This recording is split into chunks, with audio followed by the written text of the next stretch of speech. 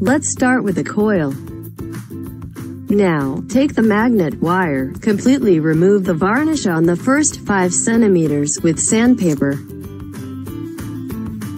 Hold the shaft against the slots. Wrap the magnet wire around the tube. 1 turn on each side of the shaft. Make at least 20 turns. Cut off the magnet wire, and slip the coil off the tube. Use the loose ends of the magnet wire to wrap the strands together, and to tie the coil to the shaft.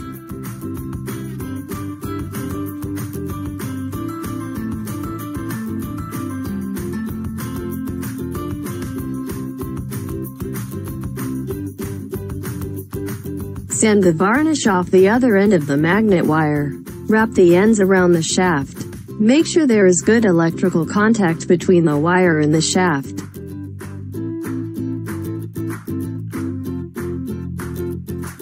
Wrap some wire around the taped part of the shaft to make it difficult for the shaft to turn in the coil. Make sure the shaft is straight and the coil is symmetric around the shaft. Check the assembly for electrical continuity, meaning zero resistance between the 2 ends of the shaft. To make the propeller, draw a cardboard template, copy it onto a piece of thick plastic, then cut it out.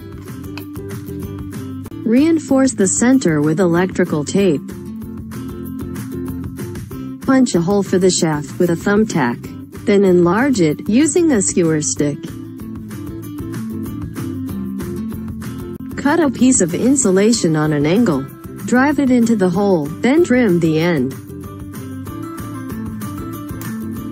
Pull the blades to make them perpendicular to the shaft. Then twist them into shape. If necessary, use a hairdryer to soften the plastic. Install the magnet and the batteries. Check if the meter reads 3 volts. If not, make sure the batteries follow the plus and minus signs, and make good contacts with the aluminum foil. Install the posts, and connect the battery wires. Install the propeller on the shaft, then slide the assembly into the posts loops.